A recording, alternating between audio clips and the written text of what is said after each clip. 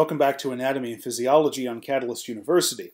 My name is Kevin Tokoph. Please make sure to like this video and subscribe to my channel for future videos and notifications. In this video, we're going to talk about the synthesis of estradiol in females, and we're going to compare the functions of the Theca cells and the Granulosa cells. Now, there was a video I had in the endocrine system, and I'm actually putting this video also in the endocrine system playlist, where I mentioned that it was actually the Theca cells that are generating estradiol. Okay, that's more of a gross simplification of what's actually happening. It turns out the Theca cells do most of the work for generating estradiol, but they don't actually do the final couple of steps. Okay, they actually leave out the last two steps and allow the granulosa cells to complete them. So it's actually the granulosa cells that are going to make and release the estradiol, but the granulosa cells will be unable to do so without the functioning of the Theca cells. That's a brief introduction of what we're going to talk about. Let's go into a little bit of the details here. And at the beginning of this, we're going to have luteinizing hormone, LH. This is one of our gonadotropins that was released by the anterior pituitary gland, also called the adena hypophysis.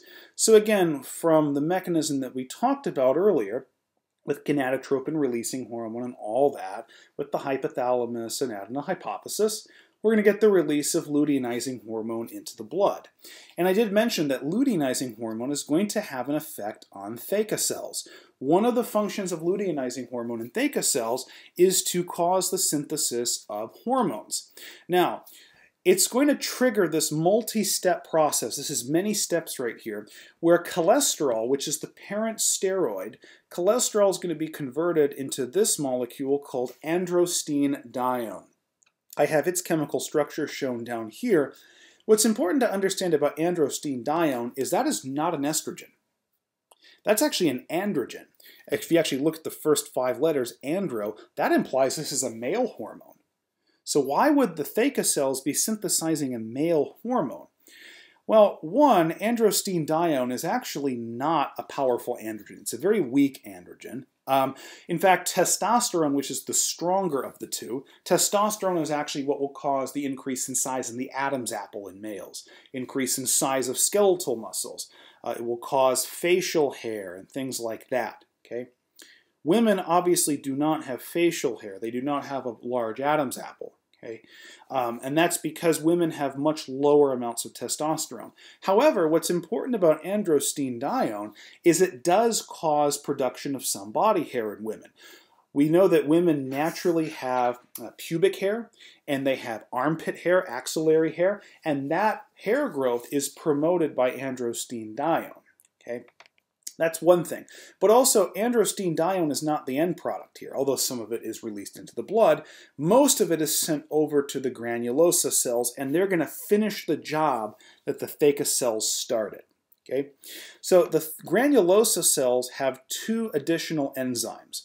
The first enzyme is called 17-beta-hydroxysteroid dehydrogenase. This is going to convert androstenedione into testosterone. You say, wait a minute. Why would women be making testosterone? I thought women made estrogens, right? And testosterone is usually associated with males, right? Well, females do have a little bit of testosterone, nowhere near as much as males do. But it turns out that, interestingly enough, testosterone is the direct precursor to estradiol, the major estrogen. Okay? So here's the chemical structure of testosterone. And that's actually what we get by the action of 17-hydroxysteroid dehydrogenase on androstenedione. We get this testosterone. And in males, in the Leydig cells, that would pretty much be the end product right there. However, females have this other enzyme, a lot of it, called aromatase. Aromatase is an important enzyme in females because it allows testosterone to be converted to estradiol. Okay, so testosterone, yes, a little bit of it would be released into the blood, not much, but the vast majority of this is going to be converted to estradiol via aromatase. And this estradiol is going to have effects all over the body, and it will also have effects within the granulosa cells and surrounding them, so some paracrine signaling. For example, the maturation of the follicle, folliculogenesis and oogenesis, is partly dependent on estradiol. So some of that estradiol will hang out around the granulosa cells where that process is taking place, but also this will go elsewhere in the body and exert functions elsewhere, like in the breast tissue for breast development. So whenever testosterone is converted to estradiol, the estradiol can do really one of two things.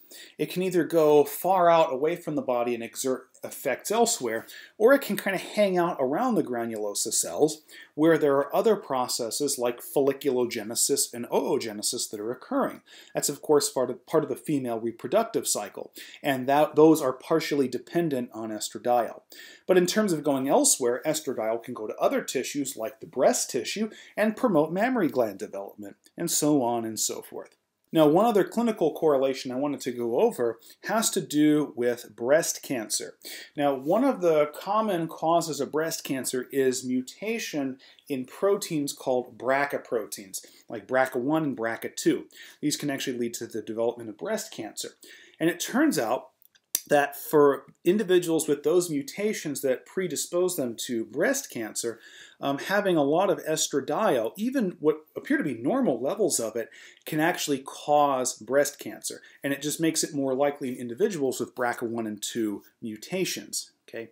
So if you wanted to help people who are going through that, one of the things you'd want to actually do is inhibit the production of estradiol. Okay? Because in individuals with BRCA1 and 2 mutations, estradiol exacerbates the production of those cancers in the breast tissue.